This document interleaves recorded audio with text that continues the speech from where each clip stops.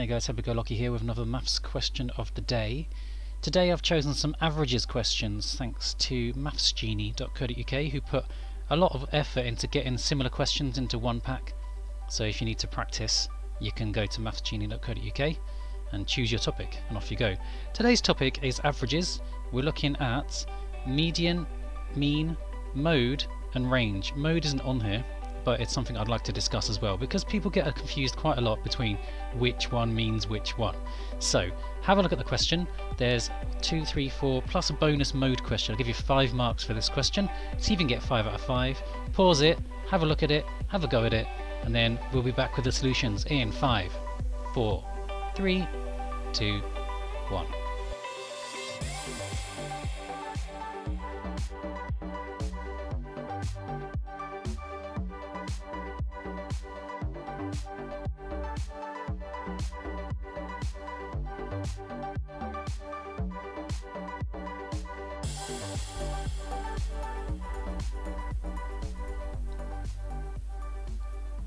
Okay guys, we're back and here are the solutions.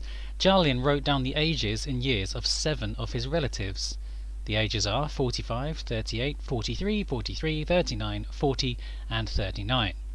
Part A, find the median age. Part B, work out the range of the ages. And Part C, work out the mean age. There's also mode is one of the other ones. So the averages, there are 3 averages, not 4, there's 3 averages: median, mean and mode. So we'll go through each one of those together. Range is a measure of the averages. It's not actually classed as an average. Just a little fun piece of information there you can take away. Right, so the first one, find the median age. Median, if you look at the word, medi means middle. So think about the medieval being the Middle Ages, the Mediterranean Sea is in the middle of a load of land. So the median age is the middle value.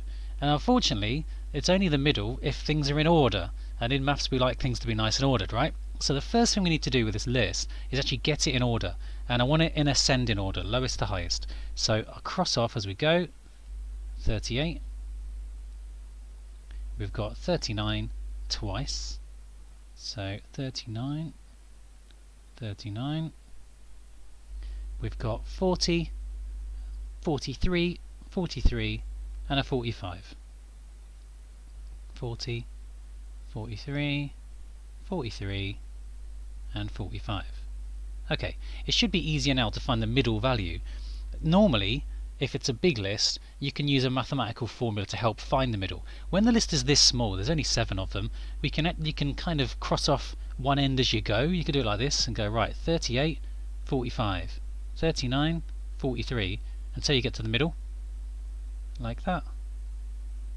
And the middle is 40, so the median is 40 for this question. The other way to do it is if you look at, okay, there's 7 relatives, so there's 7 numbers in the list. What you can do is however many numbers you've got in the list, let's call it n, in this case n is 7, you're going to add 1 to 7 to get to 8, and then cut it in half. That gives you 4. What that means is, not the median's 4, but we want the 4th item in the list. 1, 2, 3, 4.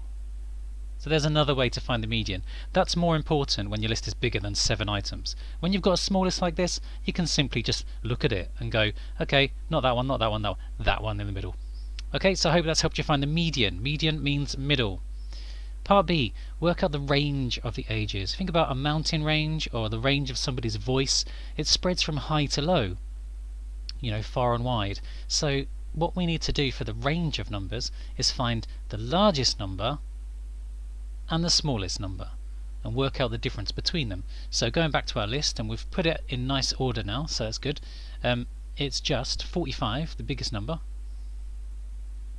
take away the smallest number, which is 38, and 45 take away 38, or what do you need to add to 38 to get to 45? 7.